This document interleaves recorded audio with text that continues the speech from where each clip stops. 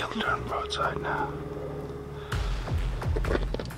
Get this one behind the velvet one.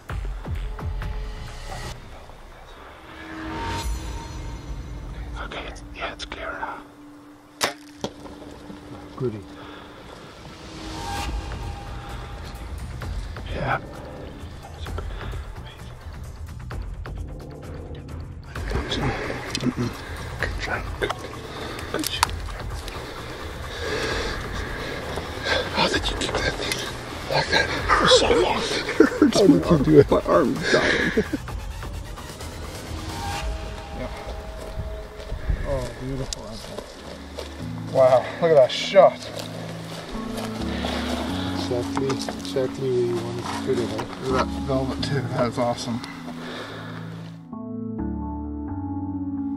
Well, I'm Jared with huntingafrica.com, and this is actually our second day on this access. The first day we did a couple walking stalks, sat in the blind, and just couldn't get an opportunity. And today, here in South Africa, we were able to sit in the blind for about 30 minutes. The access came right into the feed, and we did have to wait about a good 10 minutes to 15 minutes while I was drawn for these animals to clear so we could actually pull a shot.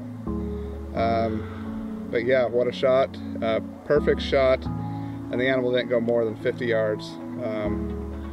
Just one of my lifelong dreams to shoot with a bow and arrow and an axis deer. The velvet was just a bonus.